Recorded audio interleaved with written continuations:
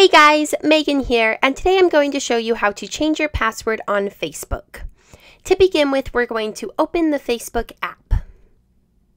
Once we're in Facebook, we're going to tap on the three lines in the bottom right-hand corner of the screen.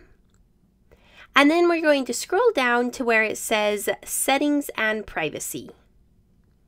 Then we're going to tap on Settings, and we're going to tap on Security and Login. Then we're going to go to Change Password. And now we can type in our current password. And we can type in our new password.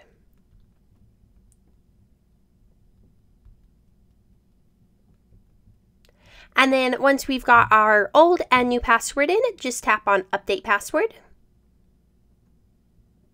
And now it wants to know if you want to log out of other devices. So if you're changing your password because you think your account may have been hacked, you're going to select the Review Your Devices. I'm just going to put Stay Logged In and then Continue. And there you go. Your password is now changed.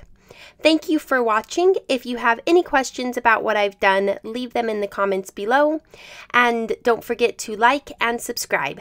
Thank you.